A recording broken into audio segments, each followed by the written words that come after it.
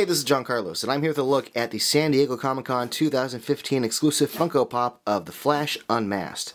This is the one with the more generic summer convention exclusive sticker on it, and you may notice that the packaging here is a little busted in right there. Nothing too drastic, but if you are an in-box collector, you may look at that and go, blah! But me, I'm an out-of-box collector. I don't really care. If you've seen the regular Funko Pop of the Flash, then you've pretty much already seen this pop, or at least a majority of it, because it's the same body with a different head. But they did a great job with this body. They did a great job translating the costume into pop form as far as like all the details of the costume, because it isn't just like a dude in tights. You know, it does have some like surface detail to it. You know, there's a ribbing on the knees, the belt, the little chest piece, the arm pieces there. Paint job's pretty good. There's a little bit of bleeding of the red paint onto the back there on the belt, but you don't really see that from the front. But the gold lines are really clean, especially from the front, on the belt, on the logo, on his chest, and the shoes. You know, and I just picked this one. I just got one. I didn't get to like compare it to others on a shelf, so I'm happy that the emblem is really well done. But the separation of red and red is really well done as well.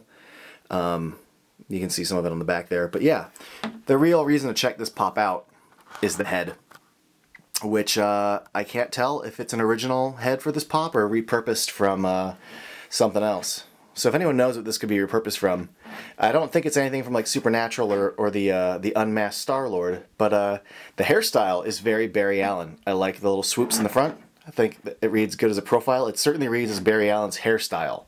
But the paint job leaves a little bit to be desired. It's not terrible, but it's certainly not clean, especially as you get to the side here and see how much of it is exposed vinyl skin color and not painted all the way to the edge. Also, his eyeballs are a little splotchy. You could see right around the edge of the black, there's this lining of brown paint. It's not the same color black. So that's weird. You can see a little bit of edge of it there too, but right there, there's a little brown line, a little dotting right there.